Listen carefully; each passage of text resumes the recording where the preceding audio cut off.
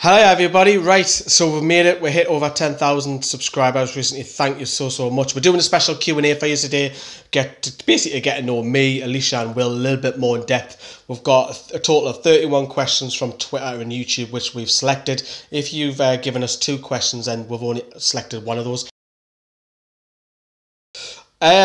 Well, I'm really happy that we've hit 10k. I think, will I continue with it? Yes, I do love it. It's a bit of a passion. I love talking about football, so it's a passion that I've got for video production as well.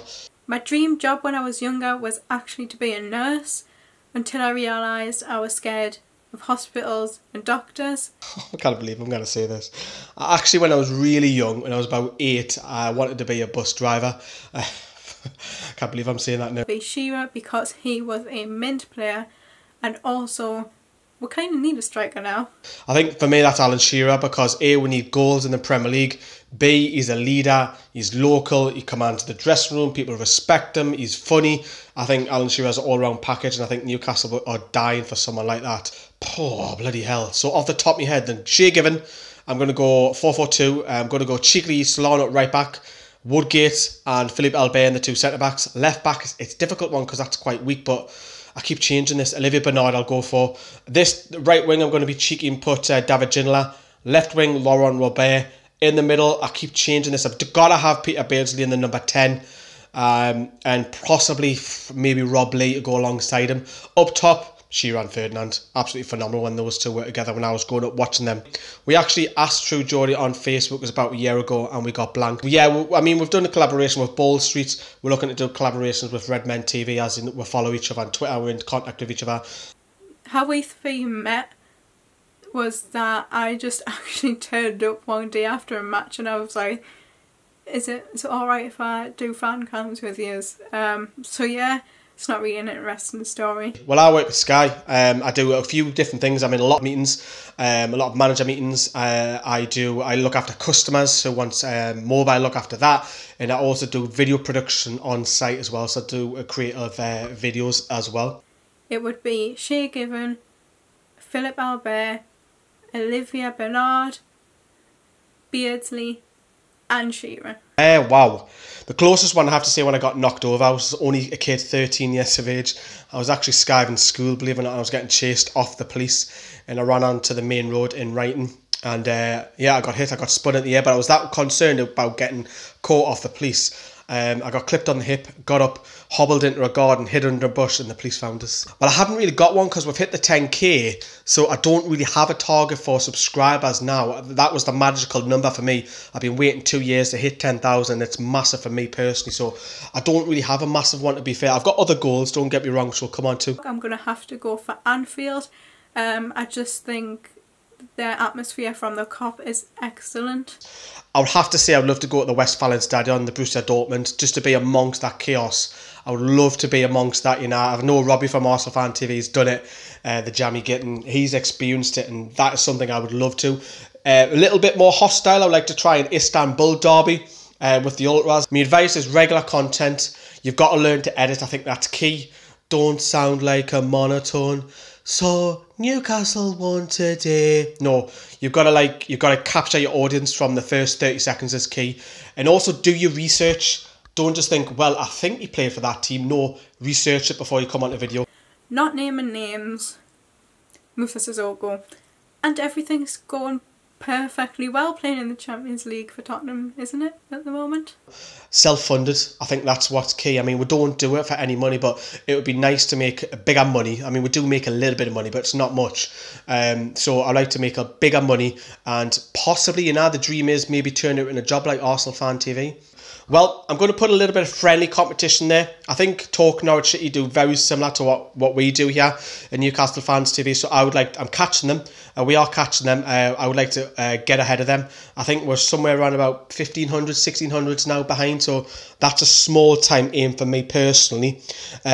Also, possibly like collaborating with more bigger YouTubers as well. One dream I'd like to do, if we could do it through this fan channel, is be able to do another charity football match like we do with Talk to the Toon, but do that on a bigger scale, and you have people there, and something like that would be an absolute dream to achieve. Rafa is going nowhere. Rafa is not leaving Newcastle. I'm sorry, I'm not listening to that one. Rafa's going nowhere. Formula 1, rugby, tennis. I don't really follow rugby that much, but I played it a fair bit. Tennis, played it for quite a while. Formula 1. Well, believe it or not, I actually watched women's football. I've just watched the England women. I'm a big women's football. I'll follow Manchester City. I love Tony Duggan. I follow her career. So if you want to talk about women's football, you know, I'm your man. Boxing, I watch a lot of boxing. I watch Fight Night. I watch Ringside. The gloves are off, so I'm into boxing. A little bit of darts. Formula 1, I was massively into when I was young with the Michael Schumacher, you know, in Ferrari, but I'm not so much nowadays. If it's on, I'd probably say that tennis was actually quite good the other week.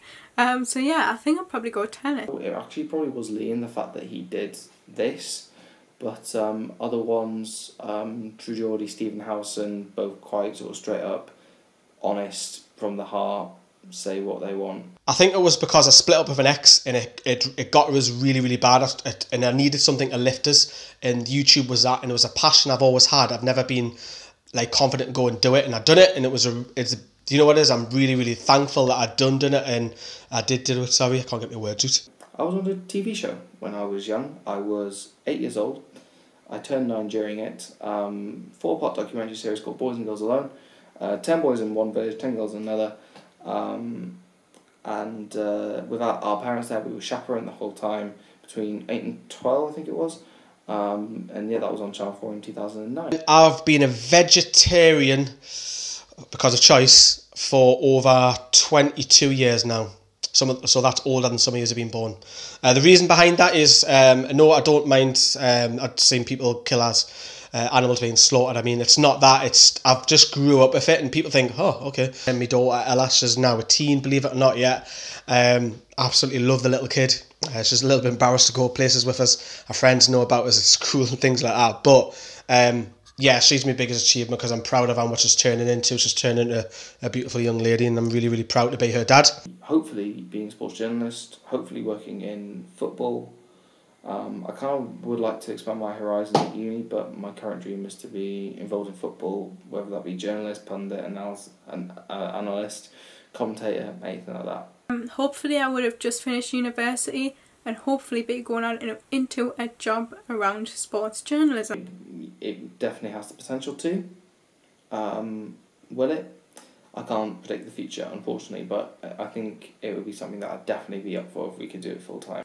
If it could make it as big as Arsenal Fan TV, that would be brilliant, but I don't see why not. Well, in the UK, it has to be the Lake District. I fell in love with it. Went there a couple of years ago, and it was sunny 2 days, which was lucky. Oh, it's just amazing. It was like being in the south of France. But ultimately, you know, I've lived abroad, but New York. Oh, I would advise you to go there. I was there for 8 days, and it was magical. South Africa, a long way, beautiful country. I've only visited 2 places outside Europe, and South Africa was the best one out of that, and Australia. And if you haven't been, I suggest you go. Is London. Honestly, there are so many different things to do, and there are so many places. And for me, shopping, there's loads of shops. It's amazing. So if you ever get the chance, I recommend go to London. I think Ella being born, that's my daughter. I think I was so nervous and worried that something would go wrong, and actually started crying when she was born. It was like emotion just come out of us, and it was a quite a beautiful, scary at the same time thing. Knowing that I'd passed my exams, I wound myself up quite a bit about it, and I put a lot of doubt into it, and I was like, I'm not going to pass, I've done so bad and this, and that means I'm not going to be able to college, and if I can't go to college, I can't go to university. If I can't go to university, I can't do sports journalism as a career, and I really wound myself up about it. But when finally I got the results saying that I'd passed, that was a massive relief for me. Nope. No amount of money, ever, nothing, not money, not anything, would make me start up Sunderland Fans TV. That is not happening. John's Yadlin, every day of the week. Every day of the week. Seems a really, really funny guy. And has an interesting football story, kind of coming from America, where soccer soccer over there isn't as big as some of the other sports like baseball, basketball, and American football. It is growing over there, but especially when he was a younger kid, it wasn't as big. So to come over to England, I think is an interesting story. Plus, he just seems like a fantastic character. I think DeAndre Edlin would be great, but I would like to get to know John Joe Shelby a little bit more, because he doesn't open up. He seems like this cold character, doesn't he? And I would like to just get into John Joe Shelby's mindset, because I think there's something in there that he wants to tell us, and I think there's something that he's very quiet. And I would just get it out of him. That's what I'd like. I'd like to know John Joe Shelby as a man on a personal level. Lascelles, because, you know, I think everybody by now knows that he's my favourite. But apart from that, I would like to know how he kind of coped with becoming the captain after, like, last season and being at such a young age. I would like to know, like, how he dealt with that. 11-12, finishing 5th, getting in the Europa League, beating Man United 3-0 at home, beating Chelsea 2-0 away at Stamford Bridge, all that good stuff. I think it's got to be when we finished 5th under Pardew. That was it was a great team that looks at Ben Arfa on the wing, and you know, you had like Papa Cisse coming in, scoring all the goals second half of the season, Demba Ba, and you know, I mean, I skied quite a lot when I was a teen, but no, I wouldn't say massively, but if any kids are being bullied, it's always the bully who's being bullied. I mean, everybody takes the mick out of my height. I'm like 5 foot, I'm tiny at all. But I haven't actually been bullied. I know it happens a lot. Yeah, I do. I pedal to work. I give up the car, I give up the bus, and so on. Well, I haven't given up, but I mean, I bike to work, and it's only I'm only next to Metro Centre, so it's only 5 miles. So bike to work back, and when I make my lunch twice a week, I'll go and do about 45 minutes to an hour of cardio. So I won't share their name, but I've known them since I was 0. Literally day dot, and we've spent lots of time together, you know, throughout all the years, and sort of aggregately kind of like that friendship's quite unique. My best friend is Jade, and my best memory with her was like last year. We went to the cup match against Preston at St James Park, and I took her to her very first match. I'd already been before, but Jade hadn't.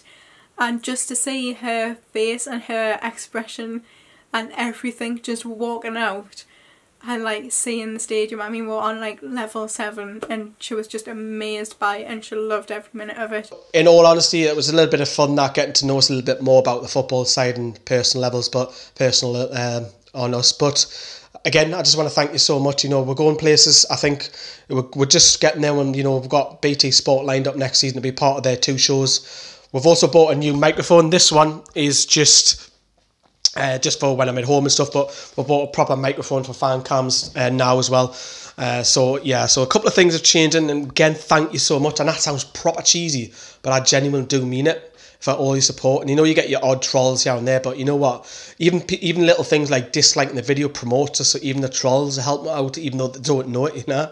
But thank you so much. See you later, and thank you for the support. Bye bye.